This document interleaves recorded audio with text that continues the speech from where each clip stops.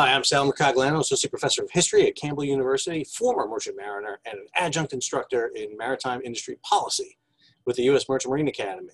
Welcome to my new office at Campbell University. Just got promoted to chair of my department. But the big news, besides that, is this.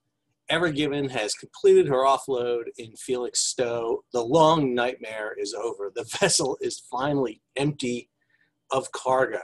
This is the video from Felixstowe of the ship's arrival into port. You'll see how empty she looks in these videos. You'll see just a couple of rows loaded with containers. Most of the containers went off in Rotterdam for either distribution within Rotterdam. Some cargo was transloaded over to the Ever Utile, smaller vessel, for shipment to Hamburg. And then other cargo was basically kept in the port and transloaded onto other vessels for further distribution. Normally coming into Felixstowe, she would have more cargoes on board. She would have outbound cargo heading back over to Asia. But this is her coming in. It's actually a great example of how they load these vessels, how they use these individual rows to load for specific ports. It's a very unique load. You typically don't see vessels in this type of condition around because of the hogging and because of the weight stress on the vessel. But she can compensate for that through her ballast tanks. You'll see how high she's riding right now. She's coming in extremely light at this time. But this is obviously a huge story, finishing up the saga that started way back in March. March 23rd is when Ever Given went aground in the Suez. Took 6 days to eventually free her, and then she shifted over to the Great Bitter Lake and then sat there for about 100 days while under arrest by the Egyptian government because of disputes and how much money Evergreen and the ship's owners would pay them. We still don't know what that final resolution was. Initially, Egypt was asking for almost $1 billion, 916 million. They came down to 500 million. The counteroffer from the companies was approximately 150 million. So we're assuming, obviously, it's somewhere in between there. You'll notice a couple of things on Ever Given as she comes in. When she swings around, you get an image of her bow. You'll see some of the markings from where she grounded. That forward part of the vessel from the N on Evergreen forward was all aground. You can see how the bow is scuffed up there, especially on the bulbous bow right there. They're shifting her, spinning her around right now, trying to get her into place using tugs. Again, I'm not 100% sure her bow thrusters are operational or not because of the damage she suffered. So she's got tugs on her right now. You'll see the tugs kind of dancing around her, trying to check that motion, stop the swing, and then push her up against the berth here so that she can offload. She'd gotten off most of those containers in Rotterdam, but now she's getting it off in Felixstowe. This is the last load that she had on board before she's going to head, we thought, into a shipyard. Initial reports and everything I read said she was heading over to Dunkirk to basically go into a shipyard. But one of the things that we're seeing right now is she is not going to Dunkirk. Here she is right now off in the anchorage off of Felixstowe. This is Felixstowe right here. Let's go ahead and zoom this out here for a little bit for you. There you go. There's the English Channel. If you've never sailed through the English Channel, it's a busy little place. But up here in Felixstowe, she's sitting at an anchorage, and her AIS is showing an ETA of August 17th to the Suez. So perhaps she's gotten permission, and the damage is not severe enough that she can go and head to the Far East for a shipyard in the Far East.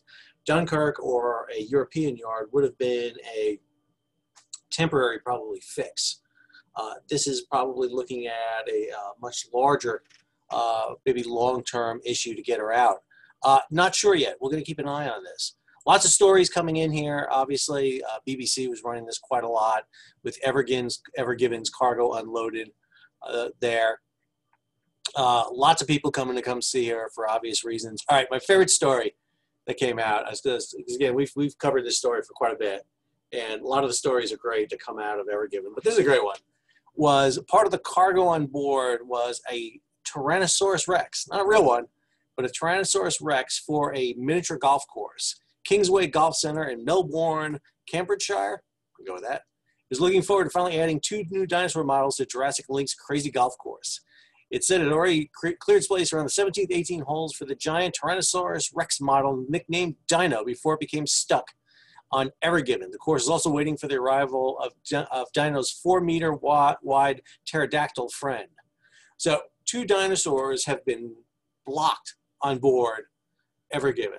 I've gotten lots of notes about what's on board Ever Given. I can't recall anyone ever telling me that there were dinosaurs locked on board.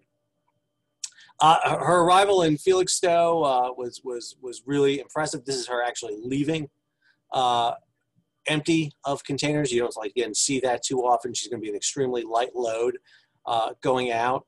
So her marks are going to be up. You can see the marks against her hull there from basically sitting in the mud for so long and then sitting in the Great Bitter Lake for as long as she did. It's going to be interesting to see what the next step is. Great story here. I enjoyed this story a lot from BBC on people coming down to see it. One of the big things that I've done with this channel, What's Going On with Shipping, was it kind of morphed out of my guest appearances on news shows when Ever Given was grounded. And I think one of the things that Ever Given unintentionally did was raise a lot of attention to the shipping industry. And so a lot of people headed down to Felixstowe to see it. When she was in Rotterdam, she was a site. There were tours going into the harbor there to go see it. So, you get these comments here. It's pretty impressive to come see. You get to see her. Everyone's a bit amazed at her size. Always huge. I love this one right here. Alan Cutting from Ipswich came to see the Ever Given with his granddaughter, Greta, who was visiting from Bournemouth. We've come down to this part of the beach, especially to see it. He was surprised how empty the Ever Given was when it arrived. Mr. Cutting said he's seen a lot of container ships arrive at the dock, but describes this as I was there moment because of the amount the ship has been in the news. But his granddaughter does not seem as interested. She's more concerned with throwing stones in the sea, he says. Sorry, kid, and everything, but that's what you get for choosing Hufflepuff, I gotta say. That's a questionable decision right there to begin with. And then we go on here, and we just have some more about this. Tremendous vessel, just an amazing capability. And one of the things that we've seen post Ever Given's grounding is, number one, ship size is continuing to grow. There are 24,000, 25,000 box vessels on order while Ever Given was grounded. Evergreen, the parent company, ordered vessels larger than Ever Given. So that did not deter them. I've got a video for tomorrow that I'm working on talking about the current shipping situation. And there's a shortage in capacity. So vessels are going to keep being ordered right now to fill this need. The other thing that's going on too at the same exact time is as Ever Given is offloaded, the insurance claims are still being leveled against her. This story is by no means over. There'll be numerous insurance claims against Ever Given, Evergreen, the UK P&I Club, the Japanese owners. You name it, this ship caused a massive disruption in global shipping. And one of the things that you see, if you even go to the BBC site and just hit shipping industry, you'll see story after story. This is the hijacking that was in the UAE yesterday. And just talking about the importance of shipping in the world today. What happens with Ever Given, we're going to continue to watch and find out. She's going to be a focus for me for a long time. I've watched her now for quite a bit. And she's really an interesting story, I think. She really demonstrates the growth in container ships, these ultra-large container ships. We see the demand for them, the ever-growing need for goods and products to move around the world. We see that right now. And we're getting ready to see a big crisis, I think, in the world of global shipping as ports in East Asia begin to shut down over COVID lockdowns. And we already have backlogs in ports. These vessels, you'll see a series of vessels right here waiting to get in, for example, sitting here at the Harwich anchor, waiting to get in here to basically offload. And again, this is the demand for goods out there that's ever growing. What happens next, we never know. We shall see. But just wanted to give the update that the Gnomes and Dinosaurs have arrived in Great Britain. So hopefully gardens and golf centers all over England now can rejoice that Ever Given has arrived and offloaded. So if you enjoyed the video, go ahead and hit subscribe. Go ahead and hit the bell to be alerted about new videos when new prehistoric animals arrive at their destinations. Also, hit a thumbs up, leave a comment, share with your friends, do whatever you like with the channel. Feel free to share and distribute as much as you like. And until our next broadcast, this is Sal signing off. Hope you like the new office.